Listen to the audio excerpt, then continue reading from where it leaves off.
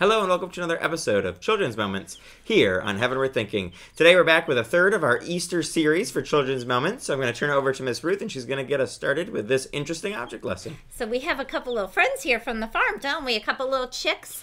And at Easter time we think a lot about eggs. Well, these chicks, it hasn't been very long since they were part of those eggs. And as little chickens in their eggs, they kind of have to struggle a little bit to get out of those eggs, right? To be free of all that weighs them down. That's kind of like our lives when we're full of sin. Before we know Jesus, we get weighed down and we have to be freed from that, right? And Jesus gives us new life. That's the glorious story of Easter.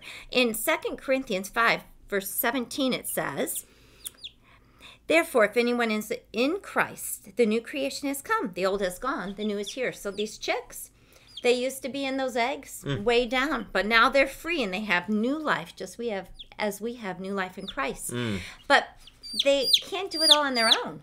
Right now, they're very dependent on the farmer, on us, right, to keep them warm in a warm place because they're not with their mothers anymore. If they were with their moms would be sheltering them and keep them warm and close. And there's a place in the Bible when Jesus talks about Jerusalem and wishing that he could gather the people as a hen gathers her chicks and keeps them warm.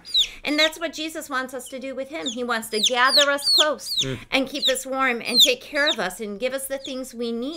And if we stay close to him, we're going to be safe and protected, and we'll be growing in our new life as these chicks will continue to grow now that they're safe and protected.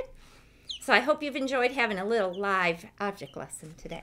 Absolutely. Well, we hope you've been encouraged and challenged by these Easter object lessons and that you'll join us next time for another episode of Children's Moments here on Heavenward Thinking.